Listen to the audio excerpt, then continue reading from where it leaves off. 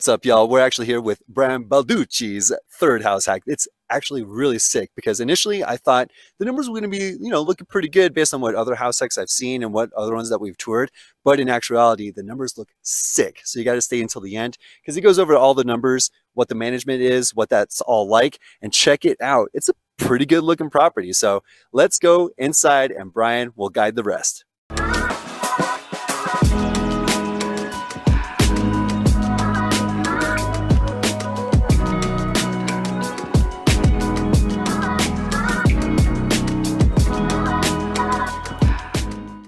What's up, Ian? Welcome to my crib. This is my 5-bedroom, 2-bath house hack in Lakewood. We're gonna go through it now. Yeah, so I actually have the tenants do the landscaping. As you can tell, they don't do the weeding very well, but they do mow. So that's awesome. There are better ways to do that. You could hire a landscaper. The tenants were okay with doing the mowing, so I left it to them. So we are right at Mississippi and Sheridan. Right on the corner, so we're about 15 minutes from the mountains and about 15 minutes from downtown. It's a great location, very central. It's a pretty clean, quiet area, and it's right next to Belmar Mall. So I did install a smart keypad entry. You don't have to deal with keys for each tenant.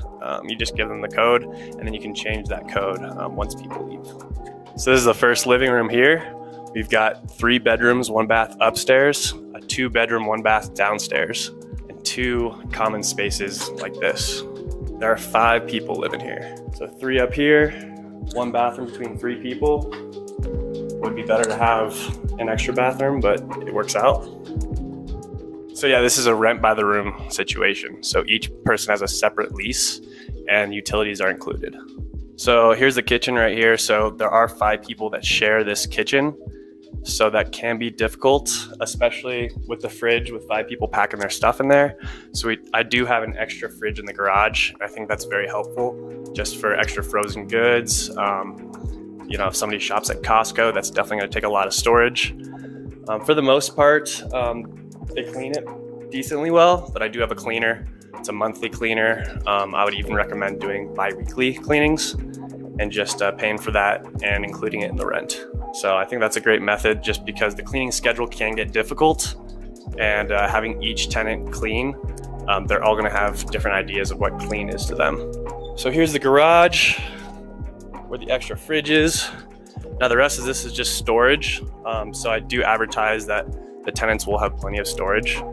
They have this garage to store their stuff, and they also have the shed in the back. I think that's huge, especially when you're having 5 people in the house.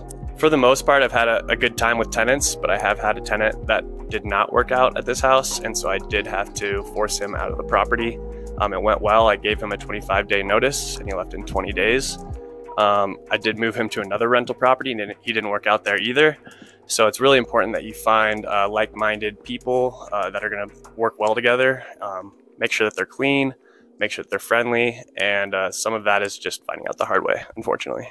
So this is my backyard. This is another common area. Really dig this awning. A lot of the tenants really like that because you can sit out here when it's raining, when it's snowing. It's big green grass, nice shed in the back. So I really like this backyard. It's perfect for the tenants. All right, so now we're going down to the basement. It's a 2-bedroom, 1 bath. It's got a nice common space right here. That way the 2 tenants down here have their own area to relax. They don't have to go upstairs to the common area upstairs. And then we have our first bedroom right there. And our second bedroom is over here, along with the bathroom. So I didn't have to do much to this bathroom. I did replace this vanity, but that was it. It's pretty much ready to go when I moved in. So over here, we also have the utility area. I did have to replace this water heater. I had a 5 p.m. call from one of my tenants that there was no longer hot water. So I don't know exactly what happened with this tank, but I did have to replace it for about $1,600. It's working great now. Yeah, I don't get calls very often at all. I think this was like one of the few calls that I've gotten. I've never had a call to fix a toilet or do anything of the such. So this was the main call that I got. Time spent on this rental is maybe an hour a month. So why rent by the room? Well, if I was to rent this property to just a family, I'd maybe get about $2,600 per month. Renting it out by the bedroom, I am pulling in about $4,000 per month. So my expenses on this property are about $2,600 with utilities, reserves, maintenance, everything, CapEx, and vacancy. I'm pulling in about $1,200 per month on this property. So that's $800 per room, and utilities are included. The main management I do on this property is weatherizing. So once it's close to summer, I'll activate the swamp cooler. And then once it's getting close to winter, I will take down the swamp cooler and blow out the sprinklers. So that's pretty much it. And then I have a cleaner that comes here once a month, and she pretty much just comes on her own. So I don't really have to manage that too much. But yeah, I spend maybe 1 to 2 hours per month, if even that, on this property. So this was my third house hack. I bought this as a primary. I did 5% down, so it came out to about 25K down with a 3% interest rate. So not bad. I purchased it for $420,000, and then I had a $5,000 concession from the seller. So $415,000, and it's now worth probably about $590,000. I moved out a year after I purchased it. I purchased it in 2020, July. And then I moved out that following 2021 of September. My future plans with this place are to continue to up rents. Right now they are still under rented at $800. The market rent's about $850. So continue to up rents as tenants leave. I tend to not up the rent until the tenant leaves. In that big common area, I see a potential to split that in half and add an extra bedroom and then an egress as well, adding another $800 in income to the property.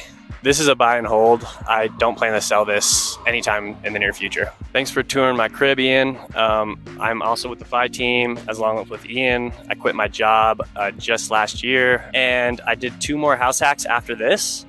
So it's definitely helped me gain financial independence. And so yeah, follow Ian for more on financial independence. Subscribe. He does great videos like this.